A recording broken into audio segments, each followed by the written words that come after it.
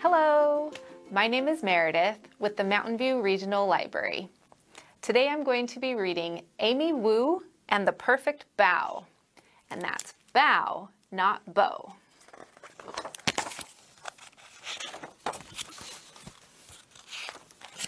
Amy Wu and the Perfect Bao by Kat Zhang, illustrated by Charlene Chua.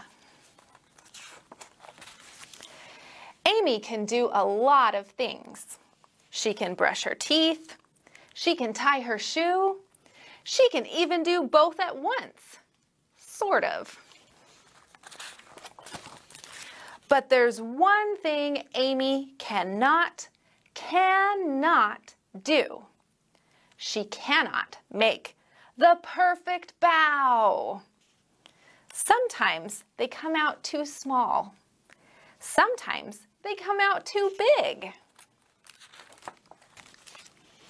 Sometimes she adds too much filling. Sometimes not enough. And sometimes they fall apart before they reach her mouth. Amy's mom and dad make perfect bao. So does her grandma. Their bao are soft and fluffy and so delicious.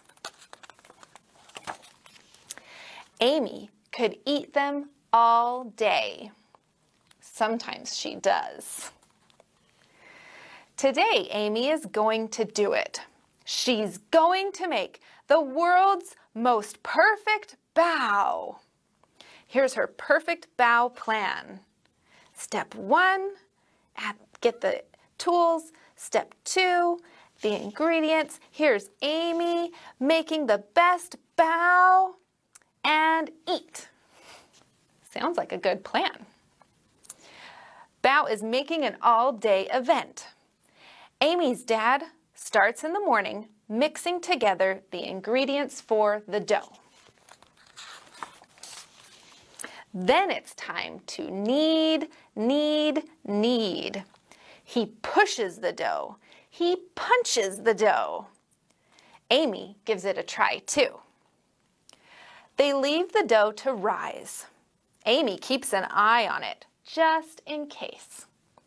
It grows bigger and bigger and even bigger. Amy's dad squishes the dough down just in time.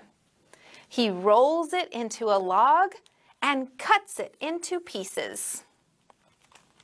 Meanwhile, Amy's mom seasons meat for the filling with garlic, mushrooms, ginger, salt, and pepper. Sounds delicious.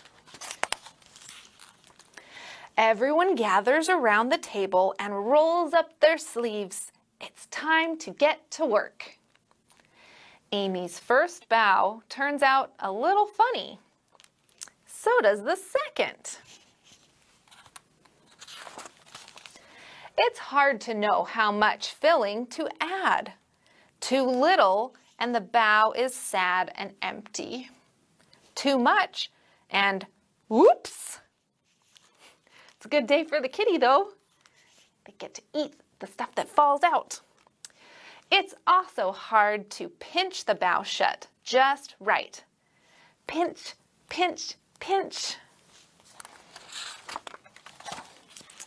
Amy watches her mom make a perfect bao. She watches her dad make a perfect bao. And her grandma too. She made 2 perfect baos. They all try to teach her. Roll out the dough like this, says Amy's dad. Use just enough filling, says Amy's mom. Pinch, pinch, pinch, says Amy's grandma. But Amy's bao just aren't the same. They are too empty or too fat. They have holes in them. They leak. Maybe today won't be the day after all. Maybe Amy just can't make a perfect bow. Then Amy has an idea. The pieces of dough were cut for grown-up hands, but Amy's hands are very small. She whispers her idea into her grandma's ear. Amy's grandma cuts each piece of dough into 2 smaller pieces, Amy-size pieces. Now they fit perfectly in Amy's palms. Carefully, Amy rolls the dough so it's thicker on the inside and thinner at the edges. She adds just the right amount of filling. She pinches it shut. And there it is, Amy's perfect bow. Ta-da! She makes another and another and even more after that. She's a bow-making master. Soon, all the dough and filling are gone. Everyone is tired, but they're not done yet. Amy's grandma boils a big pot of water. It's time to steam the bow. Amy keeps an eye on the steamer, just in case. All her perfect bow, and all the imperfect ones too, are snug inside. The bow are done. Amy's mom lifts the lid off the steamer. Whoosh! Out comes a puff of steam. Amy can't see anything at all. The steam clears. There are Amy's perfect bow. They are not too small. They are not too big. They have just the right amount of filling, and they do not leak. They are soft and fluffy and so delicious. Amy eats one, then another. Then she eats one of the not-so-perfect bow.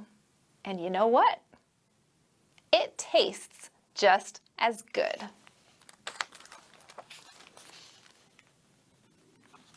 And there's Amy sharing her bow with students at her school. And this book is awesome because it comes with the family recipe at the end with all the instructions. So you can be determined and make the perfect bow as well. Thanks for listening to the story Amy Wu and the Perfect Bow.